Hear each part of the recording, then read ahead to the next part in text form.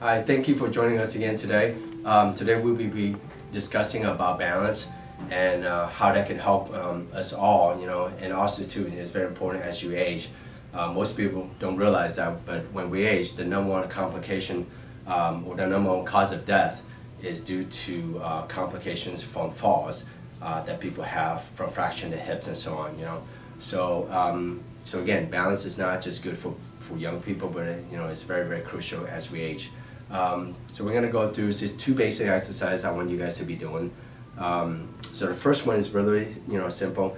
It's pretty much a variation of the same exercise. What we want you guys to do is just do a single leg lift, and all you want to do is most people will keep their right leg straight or the leg that's downward locked. I want you guys to bend that a little bit to use some strength in your quads. So you're trying to fight against your balance. Okay, and that's the key here, is to hold that as long as you can. Again, if you're wavering and you're falling and your balance is off, then you always put your foot down to kind of tap and trying to keep upright, right? But the key is trying to get that stable as much as you can. Of course, you always want to do on both legs. Once you get that, once you become more advanced at doing that, and typically we want you guys to hold that for up to a minute. Now, if someone who's older and you're trying to do that and you can only do it for 2 or 3 seconds, or you can only do it for 20 or 30 seconds, so on. Again, get a chair in front of you.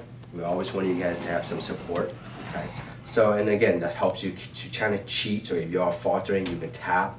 Just don't give up and don't try to put your foot down. If you can't help it, you can use the chair to tap and so on, just trying to keep yourself upright. Once you become more efficient at doing that, you can hold that for a minute and repeat it, 2 or 3 times. Then you can progress into the more advanced one. In this one here, again, you're going to be doing the same thing, but it's good to have a spotter next to you, so have your spouse or your loved one to help you out. And again, you're going to be doing the same thing. You're going to lift your leg up, hold it. Now this time, what you want to do is you do want to close your eyes.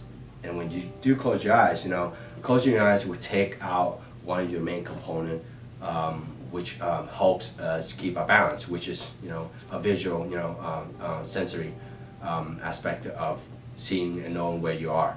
So as soon as you take that out, it actually makes it harder for us to try to concentrate, for our body to concentrate to keep us in an upright position. But just to recap that again, balance, I always tell people has 2 parts. One is, of course, with regard to the whole balance, mechanism.